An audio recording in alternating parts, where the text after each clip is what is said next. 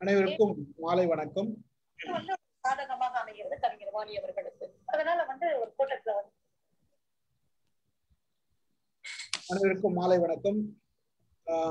இன்றைய mind your mind with Stephenraj நிகழ்ச்சிக்கு உங்களை வரவேற்பதில் மகிழ்ச்சி கொள்கிறேன். இன்றைக்கு நாம் பார்க்க போற தலைப்பு கல்கியின் சரித்திர படைப்புகள். தங்கவேல் ராஜ் பயிற்சியாளர் இது வரைக்கும் இப்படி ஒரு சப்ஜெக்ட் எடுத்து அவர் பேசுவாரான்றது எனக்கு கூட ஒரு கேள்விக்குறியாதான் இருந்தது. அது திடீர்னு எங்களுக்குள்ள நடந்த ஒரு உரையாடல்ல இந்த முடிவுக்கு நாங்க ரெண்டு பேரும், அவர் வரல, நான் தான் வந்தேன், நீங்க இந்த இதை பேசணும் அப்படின்ற முடிவுக்கு வந்தது. அவரோட உரையாடல் வச்சுதான் நான் இந்த முடிவுக்கு வந்தேன்.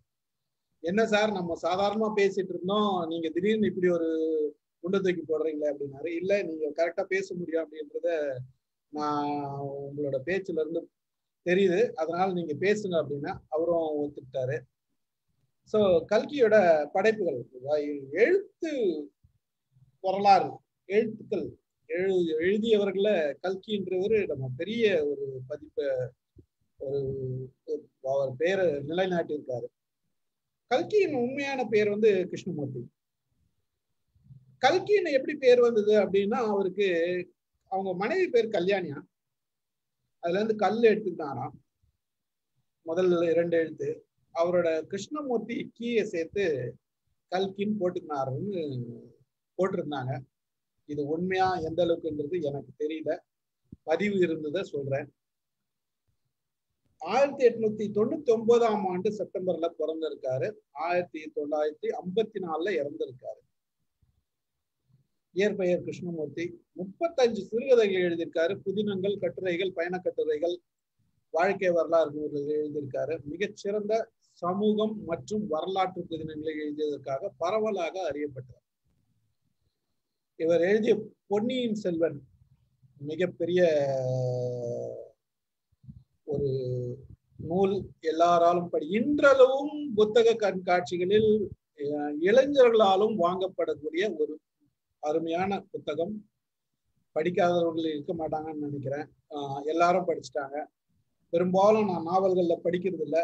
முதல்ல நாவல் படிச்சேன்னா இந்த நாவல் தான். என் ஒய்ஃப் படிச்சுட்டு சொல்லுவா, அது என்னை தூண்டிடுச்சு. இதைதான் நான் முதல்ல படிச்ச நாவல். இவர் எழுதிய வரலாற்று புதினங்கள்ல பார்த்திபன் கனவு முதல்ல எழுதியிருக்காரு. 1941 ஆரம்பிச்சு 43 முடிச்சிருக்காரு. சிவகாமியின் சபதம் 1944 ஆரம்பிச்சு 46 முடிச்சிருக்காரு. பொன்னியின் செல்வன் 51 ஆரம்பிச்சிருக்காரு, 54 முடிச்சிருக்காரு. சோ இப்படி பல நூல்களை எழுதியிருக்காரு கல்கி. அவரை பற்றி அலசுவதில் நாம நிறைய பேசலாம். எல்லாருமே பேசக்கூடிய ஒரு சூழ்நிலையை அவர் நமக்கு கிரியேட் பண்ணி கொடுத்திருக்காரு. அவருடைய கற்பனை வளம், அந்த இயற்கையை ரசித்து அவர் எழுதியிருந்த விஷயங்கள்லாம் நம்ம என்று படிச்சாலும் இன்றைக்கும் கண்முன்னே காட்சி ஓடும். அந்த அளவுக்கு நம்மளோட இமேஜினேஷன் பவரை கிரியேட் பண்ணி கொடுப்பாரு. ஸோ அவரோட நூல்கள்ல இருந்து இன்னைக்கு நம்மகிட்ட தங்கவேலு நமக்கெல்லாம் அறிந்தவர்.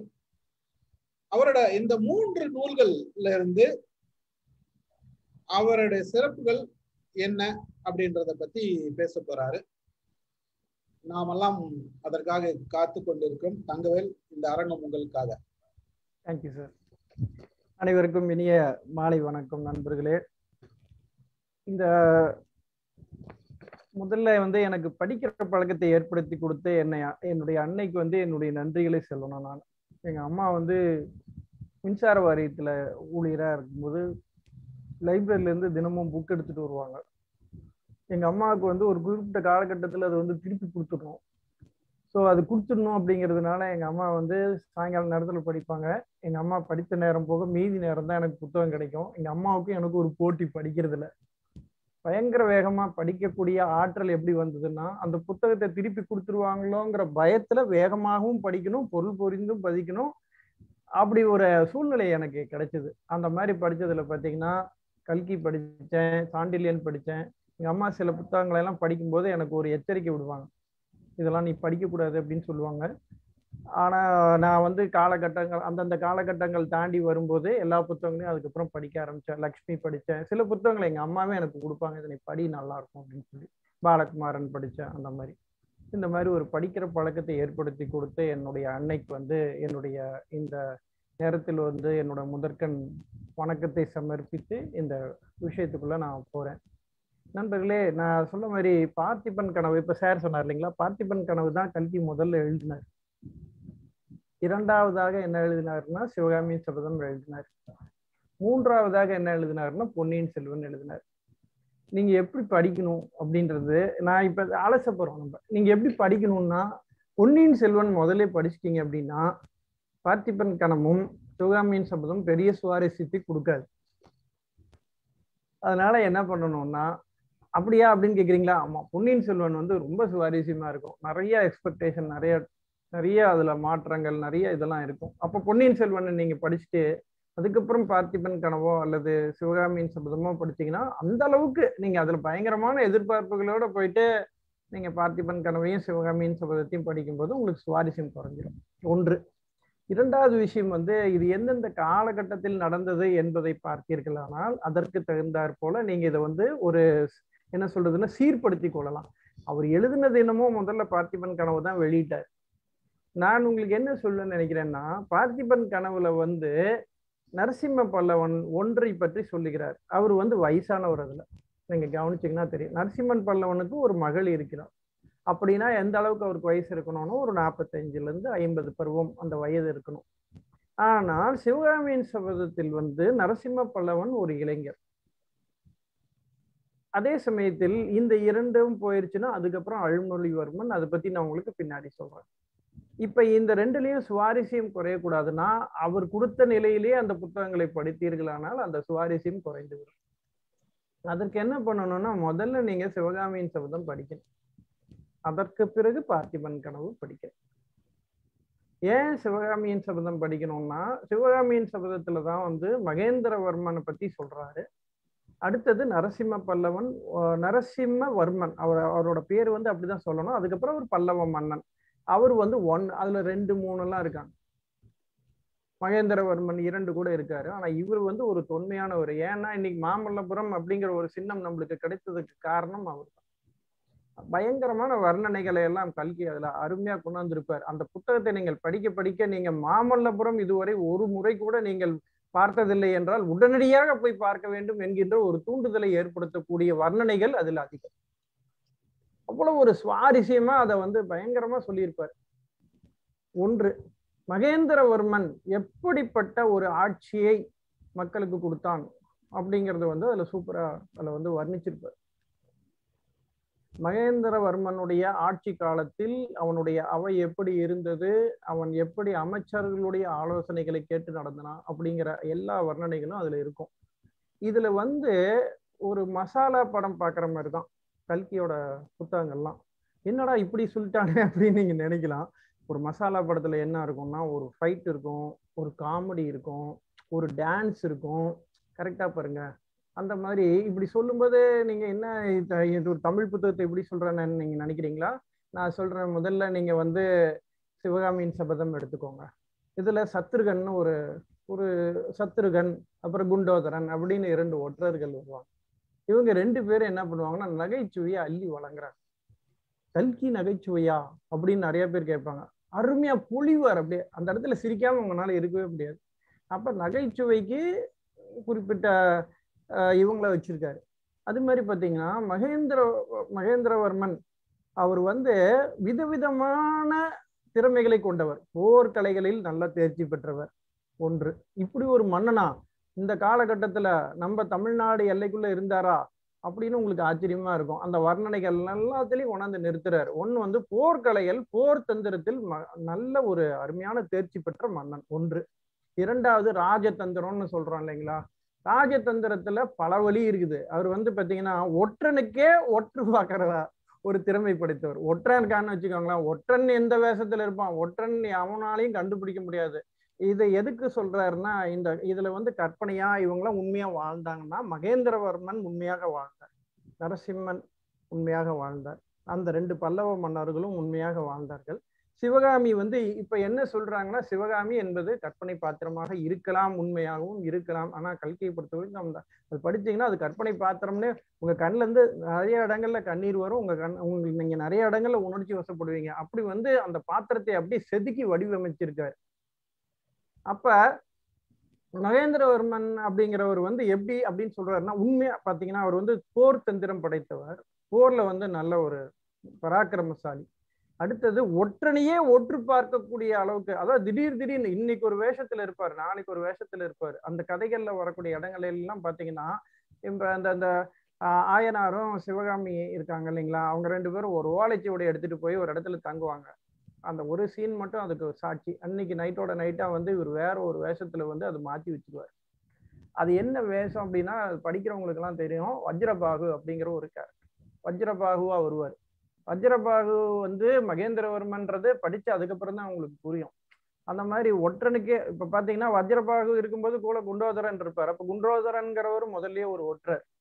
இந்த குண்டோதரன் எப்படி ஒற்று பாக்குறாருன்னு பாத்தீங்கன்னா, அது ஒரு சுவாரஸ்யமான விஷயம். அவரு ஆயனார்கிட்ட வந்து சிசினா சேர்ந்துக்கிட்டு அங்கேயே இருந்து உழவு பார்த்துட்டு இருப்பார். ஸோ இந்த மாதிரி அந்த சுவாரஸ்யமாக பின்னி பிணைந்து அந்த பாத்திரங்களை எல்லாம் வடிவமைச்சிருப்பார் கல்கி. இது ஒரு முக்கியமான அலசல். இரண்டாவது, நான் இப்ப எங்கிருந்து வரேன்னு உங்களுக்கு புரியுதுன்னு நினைக்கிறேன். அந்த சீர்படுத்துதல், முதலில் சிவகாமியின் சபதம், அதை படித்தால்தான் உங்களுக்கு பிறகு பார்த்திபனுடைய கனவு புரியும், அதை படித்தால்தான் பிறகு உங்களுக்கு பொன்னியின் செல்வன் புரியும். ஏனால் இது சரித்திர தொடர்புடைய விஷயங்கள், அதனாலதான் இப்படி நம்ம இப்ப பேசிட்டு இருக்கோம். அப்ப அவரை பத்தி சொல்லும்போது ராஜதந்திரம் சொன்னேன், போர் முறைகளில் மிகுந்த தேர்ச்சி பெற்றவர், கலைகளில் மிகுந்த தேர்ச்சி பெற்ற, கலைனா இப்ப எல்லாமே கலை தான். சிற்பக்கலை வந்து இவரோட காலகட்டத்தில் மாமல்லபுரம் செழித்து ஓங்கி வளர்ந்தது. பாதி இது இவர் தான் பண்ணியிருக்காரு. மீதியை தான் வந்து நரசிம்ம பல்லவன் என்ன பண்ணாருன்னா அதை தொடர்ச்சியாக ஏற்படுத்தி அதை வந்து முடிச்சிருக்காருன்னு சொல்லியிருக்காரு. அதே சமயத்துல அஜந்தா ஓவியங்கள், புத்த மதம் சார்ந்த அஜந்தா குகை ஓவியங்களை யாரும் புத்த மதத்தை சார்ந்தவர்களை தவிர பார்க்க முடியாது அப்படிங்கிறதெல்லாம் நம்மளுக்கு தெரியாது. இவரோட கதையின் வடிவத்துல தான் நம்ம தெரிஞ்சுக்க முடியும். இன்னொன்னு இந்த கதையில என்ன தெரிஞ்சுக்கணும்னா, நீங்க மகேந்திரவர்மனுக்கும் புலிகேசிக்கும் எதனால முதல்ல இந்த போர் முறையே வந்ததுன்னா, அவர் வந்து முதல்ல என்னவா இருந்தாருன்னா சமணத்தை சார்ந்தவராக இருந்தாரு. அதுக்கப்புறம் அவர் சைவமா மாறுவது சிலருக்கு பிடிக்கவில்லை, அதனாலதான் போரே தொடுக்குறாங்க அப்படின்னு சொல்றாங்க. இப்ப இதுல இருந்து என்ன தெரியுதுன்னா, அந்த காலகட்டத்துல இன்னைக்கு கூட பாத்தீங்கன்னா இத்தனை இருக்குமான்னு தெரியல, அந்த காலகட்டத்துல சமணம் இருந்திருக்கிறது, பௌத்தம் இருந்திருக்கிறது, சைவம் இருந்திருக்கிறது, அத்தனை மதங்களும் தலை தோங்கி இருந்திருக்கிறது.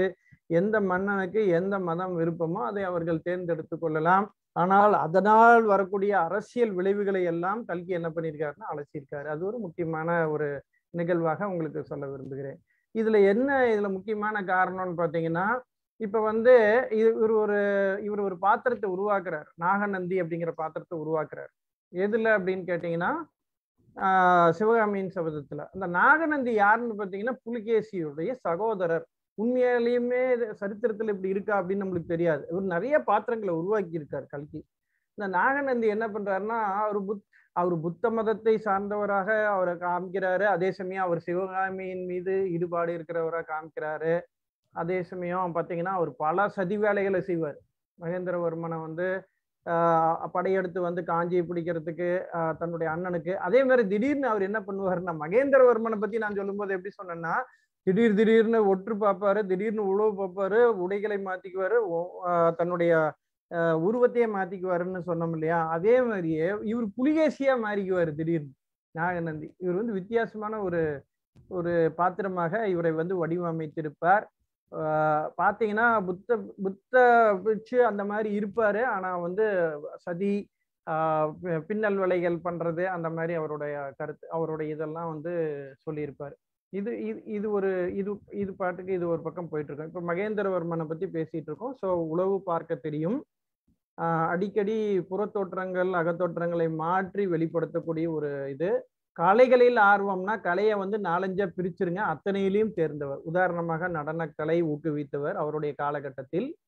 அடுத்தது என்ன அப்படின்னு பாத்தீங்கன்னா, இந்த சிற்பக்கலை அவர் காலகட்டத்தில் தான் ஆரம்பிக்கப்பட்டது. இன்னைக்கு நம்ம மாமல்லபுரத்துல பாக்குறத மகேந்திரவர்மன் தான் முதல்ல தொடங்கி வைக்கிறாரு. அதற்கு காரணம் அஜந்தா முதலிய குகை ஓவியங்கள் மிகவும் பிரபலமாக இருந்த காரணத்தினால். ஏன்னா அதெல்லாம் யாருடைய கைகளில் இருந்தது அப்படின்னு பாத்தீங்கன்னா சாளுக்கியர்களுடைய கையில் இருந்தது. இந்த கதையில வரக்கூடியதுலேயே அவருடைய எதிரியா யாரை காமிக்கிறாங்கன்னா சாளுக்கியர்கள் தான் காமிக்கிறாங்க. மகேந்திரவர்மன் முதல் பாதியில் கதாநாயகன். ஒரு கதையில எப்படி 2 கதாநாயகன் பாருங்க. மகேந்திரவர்மன் முதல் பாதியில் கதாநாயகன், 2ஆம் பாதி ஃபுல்லா நரசிம்மவர்மன். அவர் இறந்துடுறாரு. காஞ்சிக்கு படையெடுத்து வர்றதுதான் அவரோட சதி வேலை. அதை முறியடிக்கிறாரு. ஆனால் வேறு ஒரு சதி வேலையில் சிக்கிக் கொள்கிறார். அதிலிருந்து அவர் மீள்வதே இல்லை. அவர் அதுல இறந்துடுறாரு. அதுக்கப்புறம் நரசிம்ம பல்லவன் மிகவும் ஒரு பலசாலியான மன்னனாக அதற்கான ஒரு சவாலை எடுத்து கொண்டு போய் வாதாபி என்கின்ற புலிகேசினுடைய முக்கியமான நகரத்தை எரிக்கிறார். அதான் வாதாபி கொண்டான் அப்படின்னு நம்ம சொல்றோம். இதுதான் கதை. இதுல இந்த 2 நகரங்களையும் கல்கி அருமையாக வர்ணிக்கிறார். இந்த 2 நகரங்களும் எப்படி தொன்மை வாய்ந்த நகரம். ஒன்று காஞ்சி, மடப்பட்டு அப்படிங்கிற இன்னொரு நகரம் அவர் சொல்றார் தன்னுடைய இதுல. அப்புறம் சாளுக்கியர்கள் ஆண்ட அந்த புலிகேசினுடைய வாதாபிங்கிற அற்புதமான அந்த நகரத்தை பற்றி, அந்த மாடங்களை பற்றி, அந்த நகரங்கள் எல்லாம் எப்படி செழுமையாக இருந்தது, அது வர்ணனை போயிட்டே இருக்கு. அந்த காலகட்டத்தில் நம்ம இப்ப சுபாஷினி மேடம் நம்ம முன்னாள் நம்ம கிட்ட பேசும்போது என்ன சொன்னாங்கன்னா, ஒரு ஆவணங்களின் மூலமாக நாம் எப்படி வாழ்ந்தோம் என்பதற்கான சான்று அப்படின்னு சொன்னாங்க இல்லையா. இதை விட ஒரு பெரிய சான்று இருக்க முடியாது. இவர் கற்பனையில அந்த மாட வீதிகள், அந்த வீதி அது செல்வ செழிப்பு, அந்த செழுமை எல்லாத்தையும் அவருடைய வர்ணனையிலே கொண்டு போகும்போது நாம உண்மையிலே ஒரு அந்த வீதியில் அப்படியே நடந்து போற மாதிரி ஒரு நம்மளுக்கு ஒரு உணர்வுகளை ஏற்படுத்துறாரு. இது இதெல்லாம் இதெல்லாம் படிக்க படிக்க படிக்க படிக்க நீங்க வைக்கவே மாட்டீங்க புத்தகத்தை கீழே. படிப்பதில் உங்களுக்கு ஒரு பெரிய ஆர்வத்தை ஏற்படுத்துறாரு. வர்ணனைனா இளைஞர்களுக்கு ஒரு வேலை நீங்க நினைக்கலாம், உடனே அவங்களுக்கு ஒரு தொய்வு ஏற்படுமா அப்படின்ட்டு. வர்ணனை ஆரம்பிச்சாருன்னா வர்ணனை பார்த்தீங்கன்னா உங்களுக்கு தெரியும், 10 பக்கம் கூட சில நேரங்கள்ல சரி. ஒரு ஒரு ஒரு வீதியை வர்ணிக்கிறார் அப்படின்னா 2-3 பக்கங்கள்ல வீதியை வர்ணிப்பார். ஆனா நிறுத்தவே முடியாது உங்களால. அவ்வளவு சுவாரஸ்யமா உங்களை அப்படியே கூட வீதிக்குள்ளேயே கூட்டிட்டு போயிடுவார். அந்த அளவுக்கு கற்பனை விஷயங்களை எல்லாம் அதுல சேர்த்து நல்ல ஒரு தொன்மையான இதா கொடுத்திருப்பார். இது ஒரு முக்கியமான விஷயங்க. 2வது பாத்தீங்கன்னா, இந்த புலிகேசி இருக்கார் இல்லையா, அவருக்கும் ஒரு மன்னனுக்கும் இன்னொரு மன்னனுக்கும் ஆட்சி முறையில எத்தகைய ஒரு மாற்றங்கள் இருக்கு. இப்ப புலிகேசி யார் சொல்றதையும் கேட்க மாட்டாரு அப்படிங்கிற மாதிரி காமிக்கிறார். தானே தன்னுடைய முடிவை எடுக்கிறார். தன்னுடைய அமைச்சரவையில் இருக்கும் யாருடைய ஆலோசனைகளையும் அவர் பெறுவதில்லை. இது எதுக்குன்னா அரசியல் எப்படி இருந்ததுங்கிற வர்ணனைகள்ல இதை புகுத்துறாரு. அதே சமயம் மகேந்திரவர்மன் முடிவுகளை தானே எடுத்தாலும் கூட எப்படி ஒவ்வொரு முறையும் பிறருடைய ஆலோசனையை பெற்று ஆட்சி நடத்தினாரு அப்படிங்கிறதெல்லாம் இதுல கொண்டு வர்றாரு. அது மாதிரி இதுல பாத்தீங்கன்னா சிவகாமிங்கிறது கற்பனை பாத்திரம். நான் முதல்லயே சொன்னேன், இப்படி ஒரு சிவகாமின்னு ஒரு அம்மா இருந்தாங்களா தெரியாது. இது கற்பனை பாத்திரம். ஆனால் இந்த பாத்திரத்தை நீங்கள் படிக்கும் பொழுது, ஏன்னா சிவகாமியின் சபதம் என்னன்னு உங்களுக்கு தெரியும்னு நினைக்கிறேன். நான் இந்த புத்தகத்தை படிச்சீங்கன்னா தெரியும். சிவகாமியை இவர் கடத்திட்டு போயிடுறாரு. புலிகேசி 2ஆம் மன்னன் கடத்திட்டு போயிடுறாரு. கடத்திட்டு போய் பல்லவர்களை சித்திரவதை செய்வதை கண்ணில் காட்டி காட்டி, நீ ஆடவில்லை என்றால் இவர்களை கொன்று விடுவேன், இவர்களை சித்திரவதை செய்து விடுவேன் என்று மிரட்டி மிரட்டி அந்த அம்மாவை ஆட வைக்கிறதுக்கு முயற்சி பண்றாரு. அப்படி அப்பதான் இந்த கதையினுடைய சாராம்சமே அதுதான். அப்பதான் அந்த அம்மா என்ன பண்றாங்கன்னா ஒரு சபதம் சொல்றாங்க, கண்டிப்பாக நரசிம்ம பல்லவன் என்னை மீட்டெடுப்பார், வாதாபி நகரம் அழிய போகிறது அப்படிங்கிறது அந்த சபதம். கதையினுடைய கருவே இதுதான். ஸோ இப்ப இந்த அம்மாவுடைய பாத்திரம் உங்களால ஏத்துக்கவே முடியாது. கற்பனை பாத்திரம்னு சொன்னா நீங்க நம்பவே மாட்டீங்க. அவ்வளவு விஷயங்கள், அவ்வளவு சுவாரஸ்யமான விஷயங்கள் எல்லாம். ஏன்னா அந்த அம்மாவோட அப்பா பேர் ஆயனார். அவர் ஒரு சிற்பி. நீங்க பாத்தீங்கன்னா முதல்ல இருந்து 4 பாகமா வரும். பரஞ்சோதி அப்படிங்கிறவர் இந்த மகேந்திரவர்மனுடைய படை தளபதி. அங்கிருந்து ஆரம்பிச்சு அப்படியே கதை வந்துட்டு இருக்கும். அதுல எத்தனை மதங்கள், இப்ப சமண மதத்தை பத்தி சொல்றாங்க, பௌத்த மதத்தை பத்தி சொல்றாங்க, சைவ மதத்தை பத்தி சொல்றாங்க, வைணவ மதத்தை பத்தி சொல்றாங்க. இத்தனை மதங்களையும் அலசுற. இதுல இன்னொரு அலசல் என்ன அப்படின்னு பாத்தீங்கன்னா, இவர்கள் எல்லாம் ஒரு பாகுபாடு இல்லாமல், வித்தியாசம் இல்லாமல் எந்த வகையில வேணாலும் பெண் எடுத்து பெண் கொடுத்து மன்னர்களும் சரி மக்களும் சரி மனம் முடிந்து கொள்கிறார்கள். எவ்வளவு அருமையான ஒரு கலாச்சாரம் பாருங்க.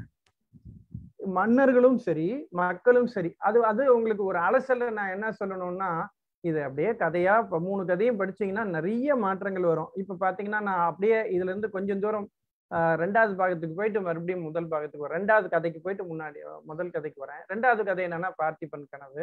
இப்போ பார்த்திபன் என்ன மன்னன்னா சோழ மன்னன்.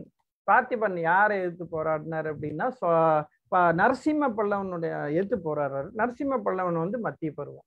2 பேரும் போராடும் போது இவர் பார்த்திபனை வந்து இவர் வந்து போர்க்காலத்துல அடிச்சிடுறாரு.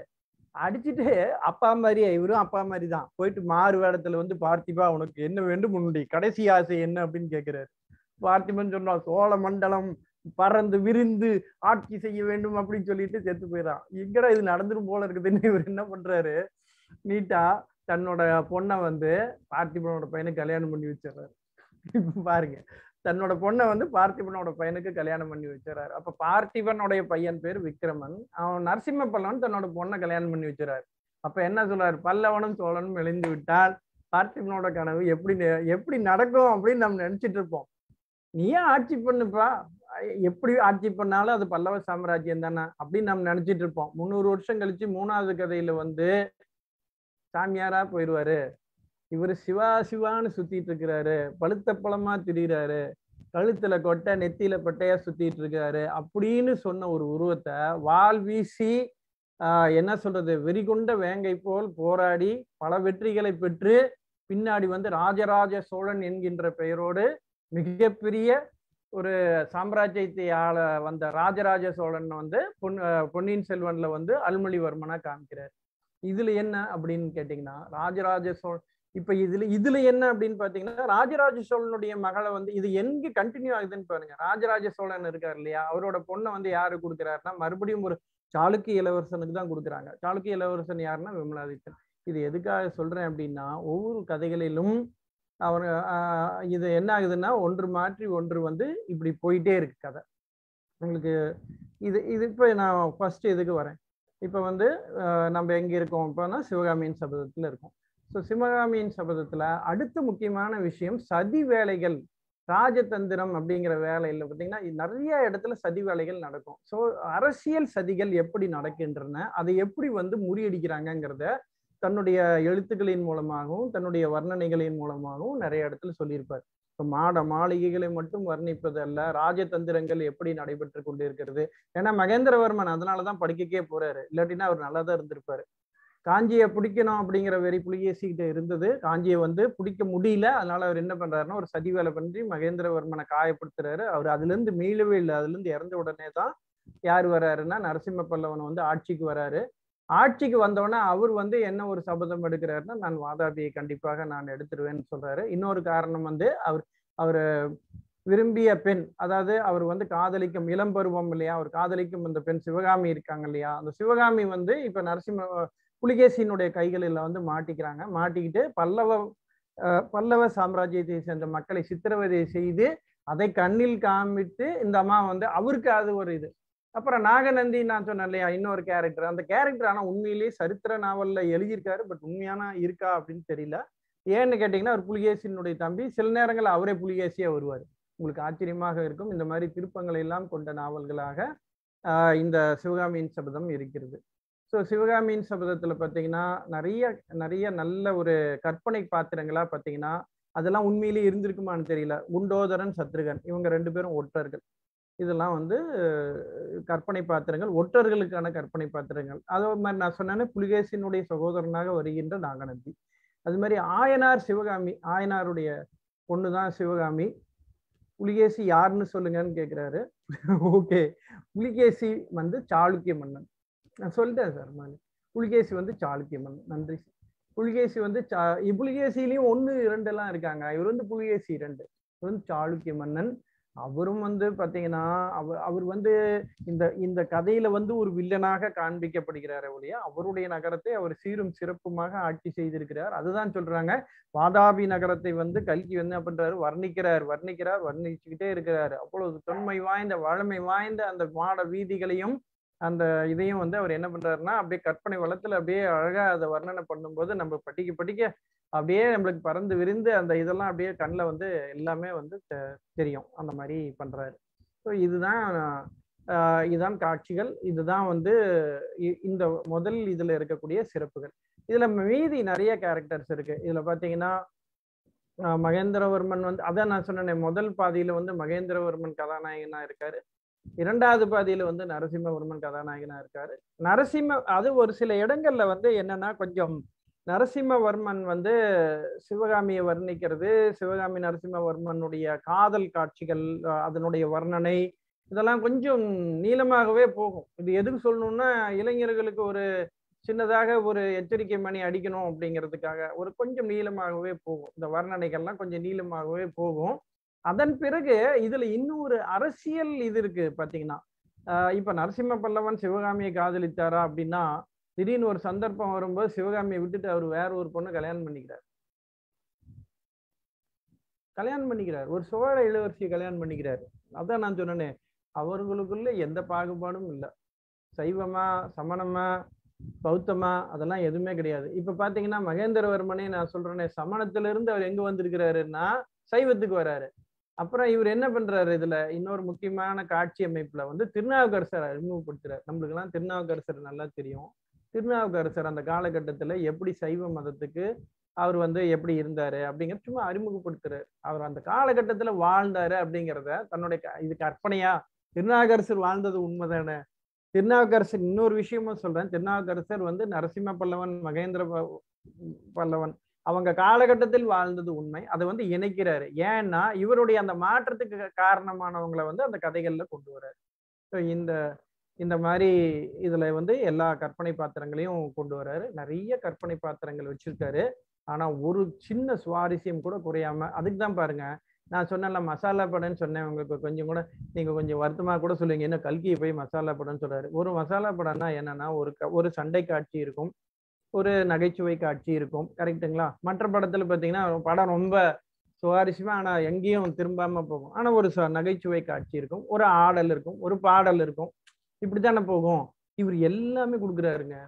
நீங்க புக்கு கீழே வைக்க முடியாது. ஏன் கொடுக்குறாரு அப்படின்னு பாருங்க. சிவகாமி வந்து நடனக்காரி. சிவகாமியினுடைய நாட்டியம் வந்து அதுல பாத்தீங்கன்னா நிறைய பேர் அதுல வந்து இப்ப என்ன சொல்றாங்கன்னா, உன்னை வந்து நாகநந்தியே வந்து ஒரு பிச்சே வந்து சிவகாமிட்ட என்ன சொல்றாருன்னா, உன்னை வந்து நான் எல்லா இடங்களிலும் ஆட வைக்கிறேன், நீ உனக்கு அதீத திறமை இருக்குது அப்படிங்கிற ஒரு இதை கொடுக்குறாரு. உண்மையிலேயே திறமை இருக்குன்னு வச்சுக்கோங்க, அது வேற விஷயம். அதே சமயத்துல மகேந்திரவர்மன் வந்து நேரடியாக சிவகாமி கிட்ட என்ன சொல்றாருன்னா, இது ஒரு சின்ன திருப்பம், நீ என்னுடைய மகனை எப்பொழுதும் மனம் முடிக்க முடியாது, அப்படிப்பட்ட எண்ணத்தை தயவு செஞ்சு நீ உன் மனசுல இருந்து எடுத்துருங்கிறாரு. இது ஒரு ட்விஸ்ட். ரெண்டாவது ட்விஸ்ட். இப்போ மூணாவது விஷயம் என்னன்னு பாத்தீங்கன்னா, நரசிம்ம பல்லவன் சிவகாமியை உண்மையிலேயே காதலித்தாரா அப்படின்னா அவர் என்ன பண்ணிருக்கணும், நீண்ட நாள் காத்திருந்து கல்யாணம் பண்ணிருக்கணும். ஏன்னா இந்த அம்மா கதையில பாத்தீங்கன்னா இந்த அம்மா பெரிய தியாகமெல்லாம் பண்ணியிருக்குது. எதிரியோட பாசறையில மாட்டிக்கிச்சு கண்டிப்பா தன்னுடைய காதலன் வந்து தன்னை காப்பாற்ற வருவாங்கன்னு சொல்லி இந்த அம்மா வந்து ரொம்ப நாளா வெயிட் பண்ணிட்டு இருக்குது. ஆனா அவர் சொன்ன மாதிரி வராரு. ஆனா வந்ததுக்கு அப்புறம் தெரிஞ்சுக்குது இந்த அம்மா என்னன்னா அவர் முதலே கல்யாணம் பண்ணிட்டாரு. இந்த மாதிரி நிறைய திருப்பங்களை கொடுத்து நல்லா திடீர்னு நீங்க எதிர்பார்க்கவே மாட்டீங்க, நல்லா சட்டீர்னு ஒரு ஆனா இப்படி பண்ணிட்டாரு அப்படின்னு இருக்கும். அந்த மாதிரி நிறைய திருப்பங்களை வந்து கதையில வந்து கொடுத்துக்கிட்டே இருப்பாரு. அதே மாதிரியே நீங்க இப்ப நான் சொன்னேன்ல வஜ்ரபாகு அப்படிங்கிற பாத்திரம், வஜ்ரபாகுங்கிற பாத்திரம் வந்ததுன்னா மகேந்திரவர்மன் அப்படிங்கிறதே நம்மளுக்கு புரியாது. அப்புறம் தான் அட்டடா அப்படின்னு தோணும். அது மாதிரி ஒற்றர்களுக்கே ஒற்றர், நான் சொன்ன மாதிரி இந்த சத்ருகனு அந்த இன்னொரு கேரக்டர் சொன்ன குண்டோதரன், ஒற்றர்களுக்கே ஒற்றர் வேலை பார்த்தது. அதே மாதிரியே அது ஒவ்வொரு இடங்கள்லயும் வந்து அவருடைய திறமைகளை வந்து வெளிப்படுத்துற மாதிரி நிறைய காட்சிகள் வந்துகிட்டே இருக்கும். அவர் பார்த்தீங்கன்னா சில விஷயங்கள்ல இறையாண்மையை காப்பாத்துறதுக்காக சில வேலைகளை செய்வாரு. சில இடங்கள்ல வந்து சதிகளை முறியடிப்பதற்காக சதி வேலைகளை செய்வாரு. இப்போ அதான் நான் சொன்னேன்ல, சிவகாமிகிட்ட வந்து நாகநந்தி என்ன பண்றாருன்னா ஒரு ஓலையை கொடுத்து அனுப்பி சொல்றாரு. அந்த ஓலையினுடைய செய்தியே முழுசுமாக மாற்றி ஒரு திருப்பத்தை ஏற்படுத்துறாரு. அங்கங்க நீங்க எதிர்பார்க்காத இடங்கள்ல அங்கங்க ட்விஸ்ட், அங்கங்க திருப்பங்களை ஏற்படுத்தி அந்த கதையினுடைய சுவாரஸ்யம் எந்த இடத்துலையுமே குறையாமல் கொண்டு போயிட்டே இருக்காரு. அப்ப பாத்தீங்கன்னா அதுதான் மறுபடியும் நான் சொல்லணும்னா, ஒரு மனிதனிடம் இருக்கின்ற திறமை, ஆழ்மை, அப்புறம் அந்த மனிதனுக்கு இருக்கின்ற கலைகளினுடைய ஆர்வம், அப்புறம் அவனுக்கு நாடாளக்கூடிய திறமைகளை பற்றின விஷயம், அப்புறம் அவனுடைய ராஜதந்திரம், அப்புறம் அந்த சதிகளை எப்படி வந்து முறியடிக்கிறது. ஏன்னா இந்த 3 கதைகள்லயுமே பாத்தீங்கன்னா உங்களுக்கு தெரியும் பழுவேட்டரையர் இதெல்லாம் இப்ப பொன்னியின் செல்வன்ல படிச்சீங்கன்னா எப்படி குழி தோன்றது அப்படிங்கறத பத்தியே ஒரு ரவுண்டு போய்கிட்டே இருக்கும் ஒரு பக்கம். இன்னொன்னு வந்து வந்தியத்தேவன் அதை எப்படி முறியடிக்கிறாரு அப்படிங்கறத பத்தி நம்ம பொன்னியின் செல்வன்ல படிச்சுட்டே இருப்போம். அதே மாதிரி இதுல ஏகப்பட்ட சதி வேலைகள். சிலர் வந்து அந்த சதி வேலைகள்ல அது சதி வேலைன்னே தெரியாம அதுல ஒரு பார்ட்டிசிபெண்டா இருப்பாங்க. இப்போ உதாரணமா இப்ப பாத்தீங்கன்னா ஆயனாரும் சிவகாமியும் இருக்கிறாங்கன்னா அவங்கள வந்து எப்படி நாகநந்திக்கு வந்து என்ன பண்றாருன்னா அவர் ஆலோசிச்சு கன்வின்ஸ் பண்றாரு. கன்வின்ஸ் பண்ணா ஆமான்னு சொல்றாங்க. இவங்க எங்க வேணா அவர் கூப்பிட்டா போறதுக்கு தயாரா இருக்கிறாங்க. அப்ப எந்த அளவுக்கு அவளோட பேச்சுவன்மை இருந்து அவங்க வந்து இந்த அம்மா மனசுல ஒரு தாக்கத்தை ஏற்படுத்தி இருப்பாங்க. ஸோ இதெல்லாம் ஒவ்வொரு ட்விஸ்ட். அதே மாதிரியே அரசியல் அமைப்புகள் எப்படி இருந்தது, இப்ப இப்ப மகேந்திரவர்மனுடைய சபை எப்படி இருந்தது, புலிகேசினுடைய சபை எப்படி இருந்தது அப்படிங்கறதெல்லாம் வந்து இதுல காமிக்கிறாங்க. அதே மாதிரி அவர் வந்து இந்த காஞ்சியை எப்படியாவது பிடிச்சிடணும்னு வந்துருவாரு. வந்துட்டு அத அழகா எப்படி சதினால வந்து அது ஒரு அது ராஜதந்திரன்னு சொன்னா கூட ஒரு திரும்ப கொடுக்குற ஒரு சதியினுடைய இதுதான். அவங்க சதி பண்ணி இந்த காஞ்சி கோட்டையை பிடிக்கணும்னு வராங்க. அதே மாதிரி திருப்பி இவரு வந்து அந்த காஞ்சி கோட்டையை எப்படி தக்க வச்சுக்கிறாரு மகேந்திரவர்மன் அப்படிங்கிறதான். அதே அதீத திறமை படைத்த மகேந்திரவர்மன் ஒரு சாதாரண சதி வலையில விழுந்து எப்படி வந்து கடைசியில அவர் வந்து அந்த மாயையில மாட்டிக்கிறாரு அப்படிங்கிறதும் அதுல வந்து சொல்லப்பட்டிருக்கு. இது இது இது வந்து நான் இப்ப இவ்வளவு நேரம் நான் பேசிட்டு வந்தது எல்லாமே ஒரு புத்தகத்தினுடைய இதுதான், சிவகாமி சபதம் மட்டும்தான். இப்ப இதுல என்னென்ன அப்படின்னு பாத்தீங்கன்னா இதுல இன்னும் நிறைய விஷயம் இருக்கு. மாலவர்மன் அப்படிங்கிற ஒரு கேரக்டர். இப்ப இந்த மாலவர்மன்கிற கேரக்டர் வரும்போது நம்மளுக்கு என்ன தெரியணும்னா நம்மளுக்கும் இலங்கைக்கும் கடல் போக்குவரத்து இருந்தது, அது எப்படி இருந்தது அதையெல்லாம் விளக்குறாரு. அதே மாதிரியே புலிகேசி வந்து என்ன பண்றாருன்னா அந்த மாலவர்மனை வந்து மாலவர்மன் தஞ்சம் அடைஞ்சதுக்கு காரணமே மாலவர்மனுடைய நாட்டை வந்து புலிகேசி வந்து சிரமப்படுத்துறாருங்கிறது ஒண்ணு.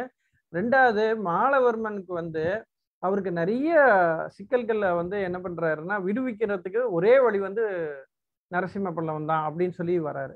ஸோ இது பார்த்தீங்கன்னா அந்த நட்பு, அந்த இலங்கை அரசியல் அமைப்பு, அந்த கடற்படை, ஏன்னா அவர் வந்து அவரோட படைகளை கொடுத்து உதவி செய்யறாரு. ஆக்சுவலா அவருடைய படைகளை அனுப்புறாரு, அவருடைய இதை கொடுத்து உதவி செய்யறாரு. அந்த அந்த இது அதை எல்லாமே வந்து வர்ணனையில கொண்டு வர்றாரு. இது இது வந்து ஒரு பார்ட் தான் இலங்கையை பத்தி அவர் பேசுறது. ஒரு குட்டி மாலவர்மன் அப்படிங்கிற ஒரு சின்ன ஒரு கேரக்டர் தான். ஆனா பொன்னியின் செல்வன்ல பாத்தீங்கன்னா அருள்மொழிவர்மன் நீண்ட நாட்களாக எங்க இருந்திருப்பாருன்னா இலங்கையிலே இருந்திருப்பாரு. நீங்க பாத்தீங்கன்னா நிறைய இடங்கள்ல இலங்கையிலேயே வந்து நிறைய இடங்கள்ல இருந்து சுற்றி, எப்பன்னா இந்த அருள்மொழிவர்மனா இருக்கும் பொழுது, ராஜராஜ சோழனாக இருக்கும் போது இல்ல, அருள்மொழிவர்மனாக இருக்கும்போது அவர் பல்வேறு இடங்கள்ல வந்து சுற்றி தெரிந்ததெல்லாம் வந்து வர்ணனையில சொல்லியிருப்பாங்க.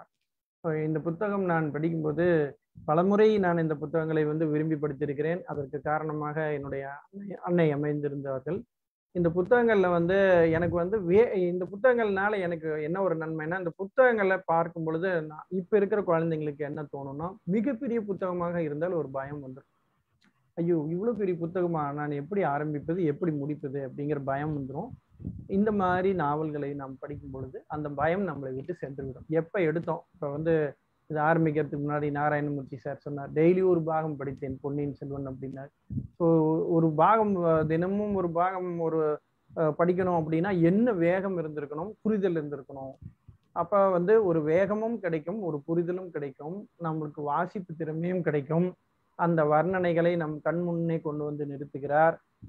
இதுல வந்து எல்லாமே இருக்கும். அதான் நான் மீண்டும் அதை சொல்லி நிறைவு செய்கிறேன். மசாலா படம் மட்டும் இருக்கும், இதுல வந்து ஓவியம் இருக்கும். ஏனென்றால் இந்த இங்க இவர் என்ன பண்றாருன்னா மாமல்லபுரத்துல வந்து சிற்பக்கலையை வந்து ஊக்குவிச்சு எல்லாம் பண்ணிட்டு இருக்காரு.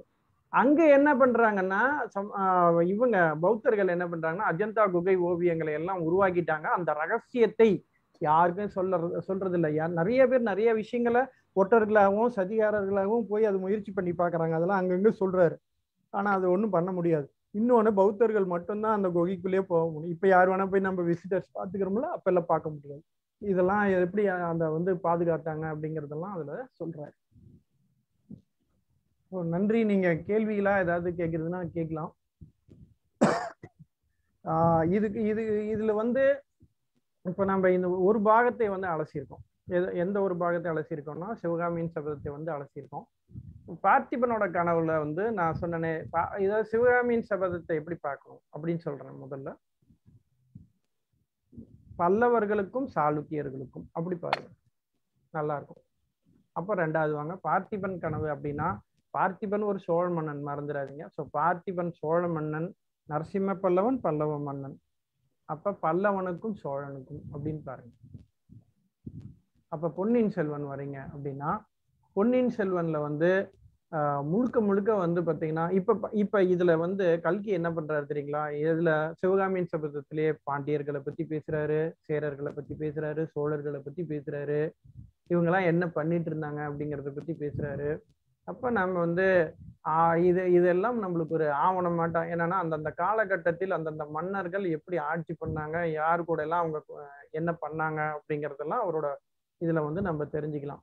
இப்ப நம்ம தனியா போய் தெரிஞ்சுக்க முடியாது. இது அந்தந்த காலகட்டத்தில் அந்த எந்தெந்த மன்னர்கள்லாம் ஆட்சி பண்ணிட்டு இருந்தாங்க அப்படிங்கறதெல்லாம் தெரிஞ்சுக்கிறதுக்கு இது யூஸ்ஃபுல்லா இருக்கும். ரெண்டாவது வந்து பாத்தீங்கன்னா, இவரோட வயசான காலத்துல இவர் எப்படி வந்து நரசிம்ம பல்லவன் ஆட்சி பண்ணாரு. அப்பா மாதிரிதான் அவரும் பாத்தீங்கன்னா நிறைய இடங்கள்ல அவரும் வேடமிட்டு போவார். நீங்க கவனிச்சீங்கன்னா தெரியும். அப்படிதான் விட்டுட்டாரா கல்கினா? கிடையாது. பொன்னியின் செல்வன்லையும் பாத்தீங்கன்னா நிறைய இடங்கள்ல வந்து உருவம், அதாவது அவங்க வந்து வேவு பார்க்கறது, உளவு பார்க்கறது, சதிகளை முறியடிப்பது, அப்புறம் படை தந்திரம், அப்புறம் கப்பற் படையை வந்து வலிமையாக்குவது, அப்புறம் அதனுடைய வர்ணனைகள், அப்புறம் அந்த காலகட்டத்துல வந்து ஒரு நகரம் எப்படி இருந்தது, ஒரு கிராமம் எப்படி இருந்தது, இப்படிப்பட்ட வர்ணனைகள் எல்லாம் அவர்கிட்ட வந்து தொன்மையா இருக்கும். படிக்கிறதுக்கு ரொம்ப சுவாரஸ்யமா இருக்கும் ஒரு விஷயங்களை. ஸோ இதோட வந்து இந்த அலசலை வந்து நிறைவு செய்கிறேன். நீங்க உங்களுடைய கருத்துக்களை சொல்லலாம். நன்றி. இது நான் வந்து 3 புக்கையும் படிச்சது இல்லை, அதனால எனக்கு என்ன கேள்வி கேட்கணும்னு தோணல. படிச்சவங்க கேள்வி கேட்கட்டும், இல்ல பதில் சொல்லட்டும். தெரிஞ்ச வரைக்கும் சொல்றேன். மேடம் ஏதோ சொல்ல வராங்க. இல்ல சார், அவர் சொன்ன மாதிரி அந்த சினிமாட்டிக்கா இருக்கும். அந்த காலத்துல நமக்கு வந்து டைவர்ஷன்ஸ் எல்லாம் கம்மி. இன்னைக்கு டிவி இருக்கு, என்ன சொல்றது, நிறைய ஆடியோ, நிறைய புக்ஸ் இருக்கு, எல்லாமே வந்து பிள்ளைகளுக்கு நிறைய டைவர்ஷன்ஸ் இருக்கு. அன்னைக்கு வந்து ஸ்கூல் போயிட்டு வந்தோம்னா ஒண்ணு தெருவுல விளையாடணும், அப்படி இல்ல புஸ்தகம் படிக்கணும். நம்ம புஸ்தகத்தையே நம்ம படிக்கிறதுக்கு இது வந்து சில சமயம் கதை புக்கு படிக்கிறோம்னா படிப்பு குறைஞ்சு போயிடும். சில வீட்டுல பெற்றோர்லாம் ஆட்சேபிப்பாங்க, மறைச்சு படிக்கணும். அந்த ஒரு மாதிரி ஒரு நிலைமை படிக்கிற காலத்துல. பட் ஹாலிடேஸ்ல பாத்தீங்கன்னா நம்மளுக்கு ஃபுல் ஃப்ரீடம் இருக்கும். அப்படியான கோடை விடுமுறைகள்ல தான் நான் இந்த புஸ்தகங்களை படிச்சது. அவர் தங்கவேல் சார் சொன்ன மாதிரி அதுல வர்ணனைகளும் இருக்கும், ஹீரோவும் இருப்பாங்க, ஹீரோயினும் இருப்பாங்க, வில்லனும் இருப்பாங்க, காமெடியனும் இருப்பாங்க, நேச்சுரல் சீனரிஸும் இருக்கும், அந்த தந்திரங்களும் இருக்கும். அப்படி நிஜமாவே வந்து விஷுவலைஸ் பண்றதுக்கு. இன்னைக்கு வந்தியத்தேவன்னா நான் விஷுவலைஸ் பண்ணது வந்து சினிமால வந்தியத்தேவனை வந்து ஜெயம் ரவிய காமிச்சா கூட அது வந்து எனக்கு சேராது. நான் யோசிச்சிருக்கா மாதிரி. அருள்மொழிவர்மன்னா அது மாதிரி தான் இருக்கும். குந்தவி தேவி, குந்தவை, ரெண்டு பேருக்குமே ரெண்டு கேரக்டர் வரும். குந்தவி ஒண்ணு, குந்தவை ஒண்ணு வரும். அப்படி எல்லாம் வந்து அதே மாதிரி இப்படி இருக்கிறாங்க. பழுவூர் அரசி இப்படி இருந்தாங்க, பழுவேட்டரையர்னா இப்படி வயசானவர் இப்படி இருந்தாரு. இதுக்கெல்லாம் நமக்குன்னு ஒரு விஷுவலைஸ் பண்ணி ஒரு இமேஜினேஷன். அதுக்கு அந்த மாசையுடைய ஓவியங்களும் அவ்வளவு அழகா இருக்கும். ரெண்டு பேருமே அழகிகள். குந்தவையும் அழகி, பழுவேட்டரையரோட மனைவி அவங்க பழுவூர் அரசியும் அழகி. ஆனா அந்த ஷார்ப்னஸ் பழுவூர் அரசிக்கு வந்து அழக ரொம்ப சொல்லுவாங்க, இந்த அம்மாவுக்கு அறிவை ரொம்ப சொல்லுவாங்க. அந்த மாதிரி வரும் இவங்களுடைய டேலண்ட். அவரை வந்தியத்தேவனை வந்து காதலிக்கிறாங்க, அது மாதிரி எல்லாம் வர்றதெல்லாம். அந்த மாதிரி ஒவ்வொரு நிலையிலும் ஒவ்வொரு நாவலுமே அந்த மாதிரி நம்ம ரசிச்சிருக்கோம். பார்த்திபன் கனவெல்லாம் நிஜமா சினிமா வந்ததுன்றது லேட்டர் டேஸ்ல நான் தெரிஞ்சுக்கிட்டேன். பார்க்கவும் பார்த்தேன்னு நினைக்கிறேன் அந்த படத்தை. அந்த படத்தோட பேர் டக்குன்னு நினைவில்லை. ரொம்ப நல்லா இருக்கும். இதனுடைய தொடர்ச்சியாக அடுத்த ஆசிரியர்களும் சில கதைகள் இதுல லிங்க் ஏதாவது விட்டு போயிருந்தா அது ஒரு நந்திபுரத்து நாயகி அப்படின்னு ஒரு கதையை போட்டிருப்பாங்க. இவரு விக்ரமன் வந்து எழுதியிருப்பாரு நந்திபுரத்து நாயகி அப்படின்றது. அந்த காலத்துல இது மட்டும் தானே சார் நமக்கு என்டர்டெயின்மெண்ட் போது, இது மாதிரி சாண்டிலியனோட கதைகள். பட் சாண்டிலியனோடது அது வேற மாதிரி இருக்கும். சாண்டிலியன் கதைகள் ரொம்ப கமர்ஷியல் பிக்சர்ஸ் எல்லாம் இன்னைக்கு எடுக்கிற மாதிரி ஜனரஞ்சகமா இருக்கும். இவருடைய இது வந்து கொஞ்சம் எலைட்டா இருக்கும்ன்ற மாதிரி. அப்ப நமக்கு டிஃபரன்ஷியேட் பண்றது அது நிறைய கற்பனைகள், நிறைய அழகை பத்தி எல்லாம் ரொம்ப பேசுவாரு. இவர் ஸ்டோரிக்குள்ளார அவர் சொன்ன மாதிரி ஒற்றர்கள், அறிவு, ஆழ்வார்க்கடியான், இப்படி ஒவ்வொன்றும் வந்து யோசிக்கிற மாதிரி பேசுவாங்க. ரொம்ப நல்லா சொல்லியிருக்காரு. உண்மையிலேயே இதுக்கு பிளாஷ்பேக் போயிட்டு வந்த மாதிரி இருக்கு. மலரும் நினைவுகள் தான். தேங்க்யூ. Thank you madam. வாங்க சார், நாராயணமூர்த்தி சார் இருக்காரா? இருக்கீங்களா சார்? நான் அந்த அஜந்தா எல்லோரும் ஓவியங்கள் அவுரங்காபாத் பக்கத்துல நான் பார்த்து வந்திருக்கேன். நல்லா இருக்கும் ரெண்டுமே. அஜந்தா எல்லோரா ரெண்டுமே நல்லா இருக்கும். அதை பார்த்துட்டு பாம்பேல இருக்கிற அந்த எலிஃபென்ட் ஆஃப் கேவ்ஸ் இருக்கும் இல்லையா, அதுவே நல்லா இருக்கும்னு சொல்லுவாங்க. ஆனா நாங்க அதை பார்த்துட்டு இதை பாக்குற மாதிரி எங்களுக்கு சிச்சுவேஷன் வந்தது. அதனால இது ஒன்றும் பெருசா இல்லை, தோணலை. அதர்வைஸ் எலிஃபென்ட் ஆஃப் கேவ்ஸ்லயும் உங்களுடைய இது சமண மதம், பௌத்த மதம் அவங்களோட காவியங்கள் தான் அங்க சிலையா வச்சிருக்காங்க. நல்லா இருந்தது. அதே மாதிரி மகாபலிபுரத்தை பாக்குறவங்க சிவகாமியை நினைக்காம இருக்க மாட்டாங்க. ஆயன சிற்பியுடைய சவுண்டு தன்னால கேட்கும். இந்த கதையை ரசிச்சு படிச்சவங்களுக்கு போனா அவர் கொத்துறது பாறையை கொத்துற மாதிரியே சவுண்டு கேட்கும். அந்த அளவுக்கு உள்வாங்கி இருப்பாங்க இந்த கதையை படிக்கும் போது. நாராயணமூர்த்தி சார் இருக்கீங்களா?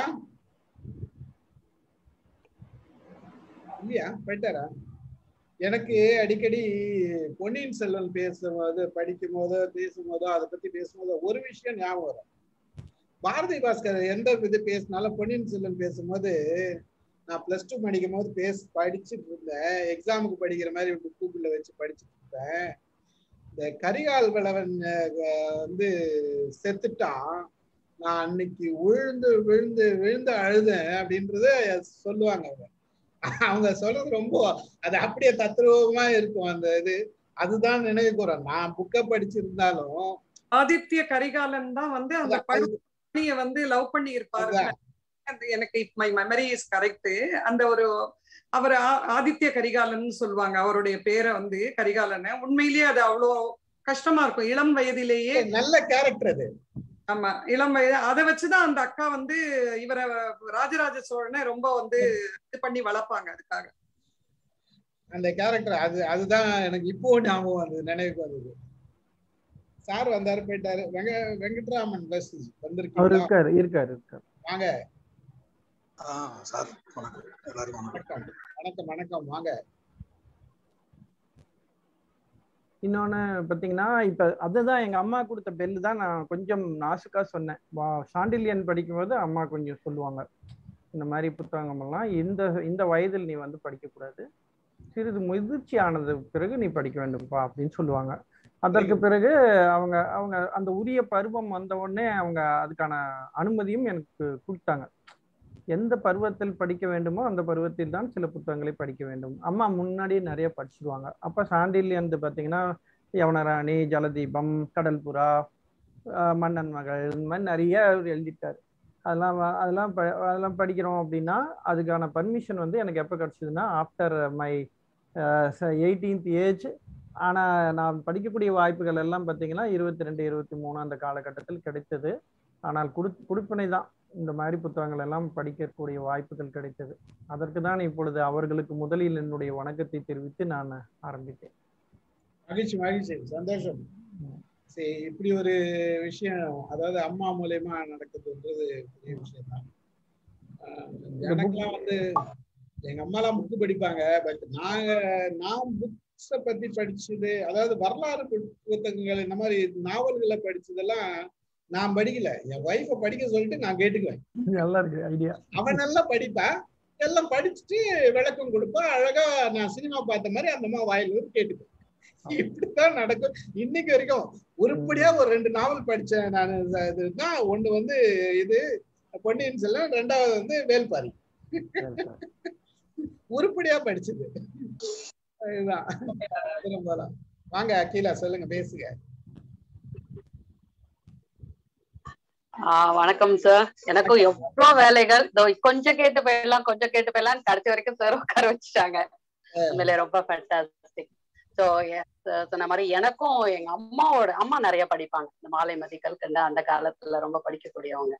அவங்க சொல்லுவாங்க, அகிலனோட பேரை சார்ந்துதான் உனக்கு அகிலான்னு பேர் வச்சேன் அப்படிம்பாங்க. ஸோ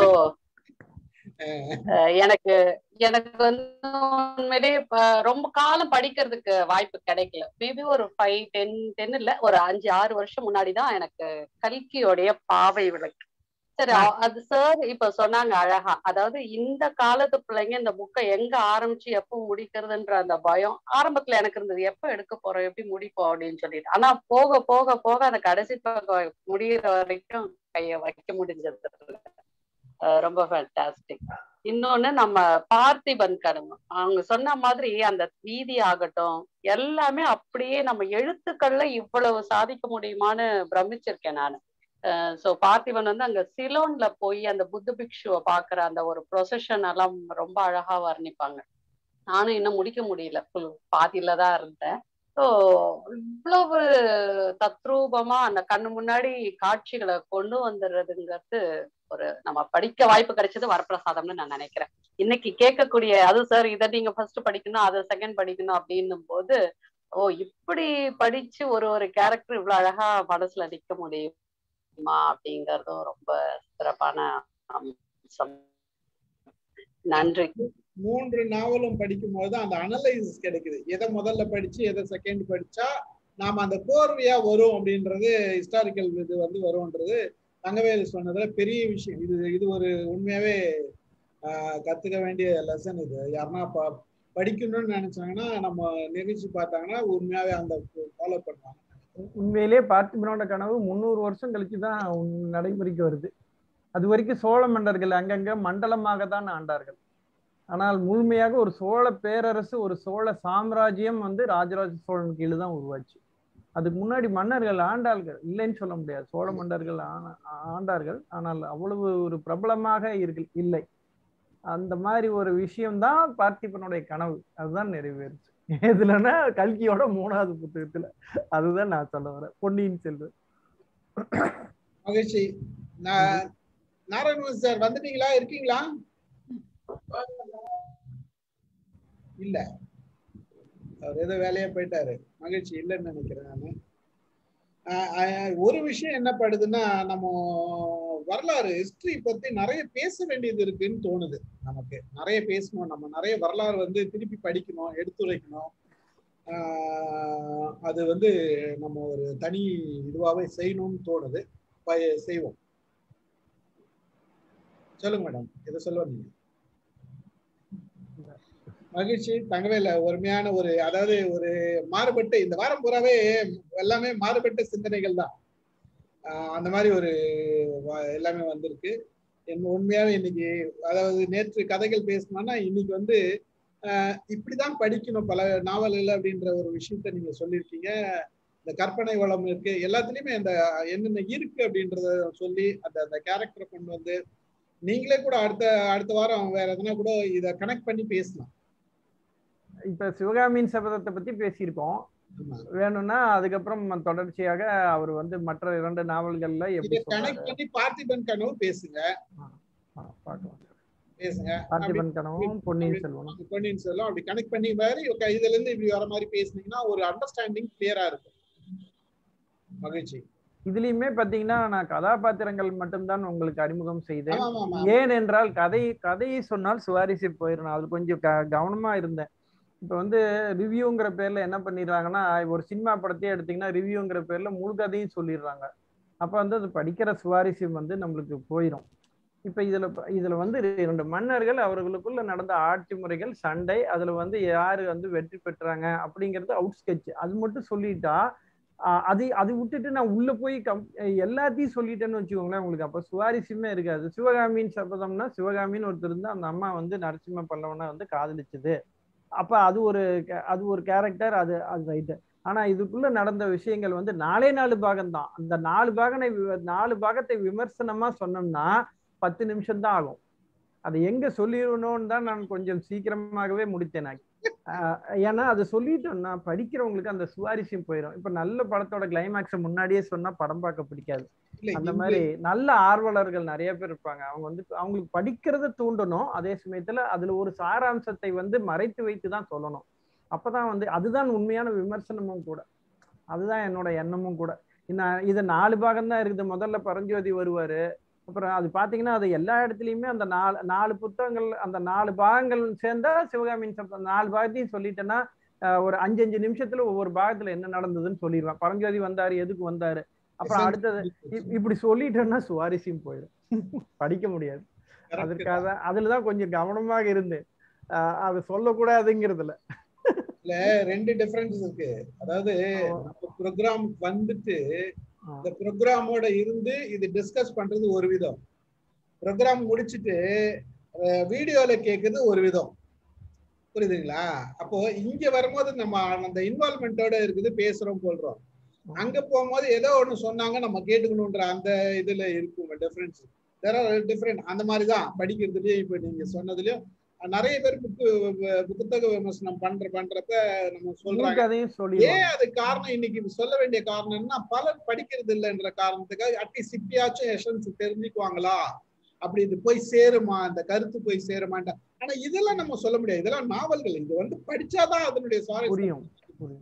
பல கருத்துக்கள் பேசுறது, அந்த பாயிண்ட் சொல்லும்போது அதை புரிஞ்சுக்கலாம், அதை எடுத்துக்கலாம் படிச்சுக்கிறதுல. பட் இந்த இதுல இந்த புத்தகங்கள் எல்லாம் வந்து படிக்கணும். மேடம் எதை சொல்ல வந்தாங்க? மேடம் சொல்லுங்க. இல்ல மேடம் வந்து அங்கீகரிக்கிறாங்க நம்மள. இல்ல நீங்க சொல்றது என்டார்ஸ் பண்ணேன், அவ்வளவுதான். கரெக்ட். அப்படி அதாவது முடியாதவங்களுக்கு இப்ப நேத்து அவர் கதையை சொன்னாரு, நாடோடி கதை. நம்மளுக்கு வந்து அதை தேடி படிக்க மாட்டோம் நமக்கு இருக்கிற இதுல. அது ஒரு பட் இது மாதிரி நாவல் அப்படின்னும் போது அது நிஜமாவே அது ஒரு பெரிய எலாபரேட்டான ஒரு சப்ஜெக்ட். அது அதுல வர்ணனை இருக்கும், அது எல்லாம் இருக்கும். அப்படின்னும் போது அது ஃபுல்லா படிக்கதான் செய்யணும். கதைகள் அப்படின்னா இப்ப நேத்து நம்ம கந்தசாமி பிள்ளையும் கடவுளும் வந்து ரசிக்கிற ஒவ்வொரு இன்சிடென்ட், அது ஒவ்வொன்னா பாத்துட்டு வந்தோம்னா நம்ம படிச்சோம்னா அந்த ஃபீல் வேற, ஒருத்த கதை சொன்னா அது வேற. அந்த மாதிரி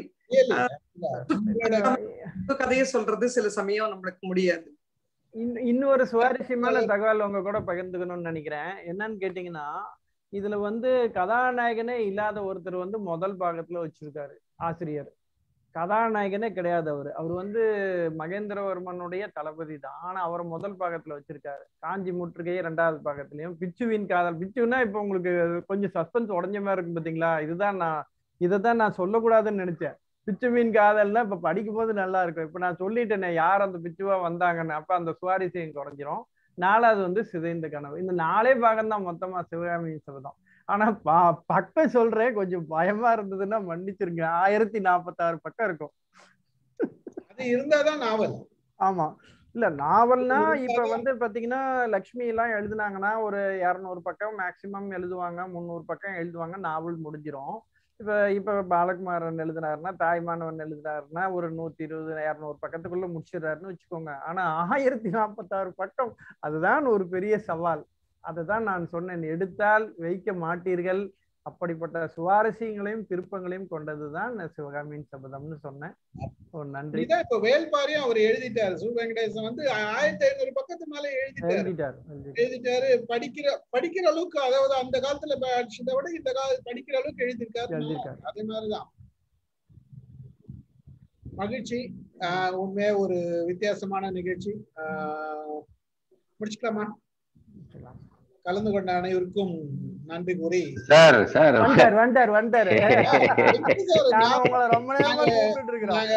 உங்க பேரு பலமுறை ஏலம் விட்டுட்டு இருக்கோம்.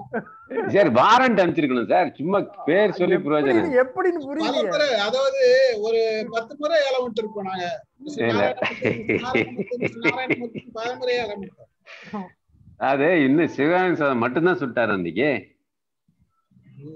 பொதுவாக எல்லாமே ஒரு அலசி இருக்கும். நீங்க வந்து இந்த 3 நான் அலசி நாளைக்கு காய போடுறேன் உங்களுக்கு. அதுதான் கரெக்ட். நீங்க சொன்னீங்களே, இது நியாயமான இந்த 3 கதைகளுக்கும் உள்ள தொடர்பு, இந்த 3 கதைகளையும் எப்படி எது முதல்ல படிக்கணும், எது 2வது படிக்கணும், எது 3வது படிக்கணும், இந்த 3 கதைகளுக்குள்ள வரக்கூடிய மன்னர்கள் யார் யாரு. இப்ப முதல் 2 கதைகளையும் தொடர்ச்சியாக நரசிம்ம பல்லவன் வர்றாரு. ஆனா முதல் கதையில நரசிம்மன் பல்லவன் வந்து முழு கதாநாயகன் கிடையாது. அந்த பாகங்களை குறிப்பிட்டு அப்படி வந்தோம். அதே மாதிரியே வந்து பார்த்திபனோட கனவு பலித்ததானா, பலித்தது எப்பன்னா பொன்னியின் செல்வன் மூலமாக, அப்படிங்கிற அந்த உருவக அமைப்புகளை எல்லாம் நான் விளக்கியிருந்தேன். நான் ஒண்ணு சொல்ல, நீ முதல்ல சொன்ன மாதிரி நான் 70ல படிச்சேன்னு நினைக்கிறேன். நான் எப்படா மாமல்லபுரம் போய் பார்ப்போம் அப்படின்னு, அப்ப நான் திருச்சியில இருந்தேன். நான் 76ல சென்னை போன உடனே நான் செஞ்ச முதல் வேலை வந்து மகாபலிபுரம் போனது. ரொம்ப ஆவலா போய், ஆனா அந்த அளவுக்கு என் மனதில் வந்து பதிஞ்சிருந்தது. அதை பத்தி கூட ஒரு சின்ன ஒரு கவிதை தொகுப்பு கூட எழுதியிருந்தேன். அப்போ நான் எழுதி வச்சிருக்கேன். நான் மகாபலிபுரம் போனதை பத்தி. ஏன்னா அது நீங்க சொல்லும்போது எனக்கு வந்து முதல்ல இருந்தேன், ஒரு 10 மினிட்ஸ் இருந்தேன். அப்ப எனக்கு அது ஞாபகம் வந்தது எனக்கு. இப்போ கூட நான் காலையில் இதை எடுத்து படிச்சு பார்க்கணும் எப்படி இருக்கு அப்படின்னு சொல்லிட்டு. சினிமா பாட்டு கூட இருக்கு சார், பாத்துக்கீங்களா? சினிமா பாட்டு கலைவண்ணம் கண்டான். ஆமா ஆமா ஆமா ஆமா, அது சினிமா பாட்டு, அவரை பத்தி தான். அற்புதம் அற்புதம். நாளைக்கு நான் முழுமையா கேட்டுட்டு என்னுடைய ஃபீட்பேக்கை தரேன் நான். எது சினிமா பாட்டா உங்களுக்கு தெரியும்? இல்ல சினிமா பாட்டு இல்ல, ஐ மீன் உங்களுடைய உரையை முழுமையா கேட்டுட்டு ஃபீட்பேக் தரேன். ஆனா இருந்தாலும் நீங்க வந்து மிக மிக சாமர்த்தியசாலி சார். இந்த குறுகிய நேரத்துல வந்து 3 மிகப்பெரிய நாவலை வந்து சுருக்கி சொல்லியிருக்கீங்க அப்படின்னா, இல்ல அத அட்லீஸ்ட் அந்த கதாபாத்திரங்களை பற்றி, வரக்கூடிய கதாபாத்திரங்களை பற்றி சொல்றதுங்கிறது அற்புதம் அற்புதம் அற்புதம். நாளைக்கு நான் கேட்டுட்டு சொல்றேன். நான் ஆசிரியர் வந்து எப்படி வந்து இத வந்து பாத்திரங்களை உருவாக்கினார், எப்படி வந்து அதை பத்தின வர்ணனைகளை பண்றாரு, எப்படி வந்து பாத்திரங்களை வந்து இணைக்கிறாருங்கிறத மட்டும் சொல்லி ஒரு சுவாரஸ்யத்தை ஏற்படுத்தி நிறுத்தி விட்டேன். சரி சரி சரி சரி சரி, அதுதான் நான் இப்ப நீங்க வரதுக்கு ஒரு 2 நிமிஷத்துக்கு முன்னாடி என்ன சொன்னேன்னா, எல்லாத்தையும் போட்டு உடைச்சிட்டா படிக்கிற சுவாரஸ்யம் குறைஞ்சிடும். சிவகாமியின் சபதம்னா 4 பாகம், 4 பாகம் என்னன்னு சொன்னா அப்ப படிக்கிற சுவாரஸ்யம் குறைஞ்சிரும். அப்படிங்கறதுனால முடிஞ்ச வரைக்கும் கொஞ்சம் ரகசியத்தை காப்பாற்றணுங்கிறது சொல்லவும் முடியாது சார். எனக்கு தெரிஞ்சு சொல்லக்கூடாது. சினிமா படத்துல இப்ப எல்லாம் விமர்சனம் பண்றாங்கிற பேர்ல முழு கதையும் கிளைமேக்ஸோட சொல்லிடுறாங்க. அப்படி சொல்லக்கூடாது அப்படிங்கிறது என்னுடைய எண்ணம். நாளைக்கு எலெக்ஷன் ரிசல்ட் மாதிரி sir. Very good very good. நாளைக்கு ஃப்ரீதான் அந்த பார்ப்போம். புக் வாங்க போறாரு, அங்க சேல்ஸ் பர்சன் கேக்குறாரு இந்த த்ரில்லர் நல்லா இருக்குமா அப்படின்னு கேக்குறாரு. உடனே அந்த சேல்ஸ் பர்சன் ரொம்ப நல்லா இருக்கு சார், ஒன்லி லாஸ்ட் பேஜ்ல தான் அந்த தோட்டக்காரன் தான் கொலகாரன்னு உங்களுக்கு தெரியும் அப்படின்னாரு. அந்த கதையாயிரும். பாவம் சார், உண்மையிலே வாங்குவார் அவரு. நல்ல விஷயம், வாங்க மாட்டார். இல்ல சார், எனக்கு இவர் சொல்றது வந்து ரொம்ப ஒரு சுவாரஸ்யமான ஒரு சமாச்சாரம். அது வந்து புத்தகத்தை ரகசியத்தை உடைக்கிறது. ஒரு ஆங்கில நாவல்ல வந்து ஒரு ரகசியத்தை எப்படி உடைப்பேன் அப்படின்னா, ஒரு 2 கேரக்டர் இருக்கும். அந்த 2 கேரக்டர் வந்து ஐடென்டிக்கல் கேரக்டர். யாரு வந்து உண்மையான கேரக்டர், யாரு போலியான கேரக்டருங்கிறது 2 பேரும் ஒரு பிளேன்ல இருந்து வெளியே வருவாங்க. அப்ப எப்படி முடிச்சிருப்பான் அப்படின்னா, அவரு இர்விங் மேலஸ் யாரு இதுல உண்மையான ஃபர்ஸ்ட் லேடி அப்படின்னு சொல்லும்போது அதுல ஒரு ஆளை கொண்டுடுவாங்க. இந்த 2 பேர்ல ஒரு ஆளை கொண்டுடுவாங்க. இந்த உயிரோட இருக்க வெளியே வரும்போது யாருங்கிறது வாசகருக்கு தெரியாது. அப்ப வந்து எழுதியிருப்பாரு, இது யாருக்கு தெரியும்னா அவளுக்கு மட்டும்தான் தெரியும் அப்படின்னு எழுதியிருப்பாரு.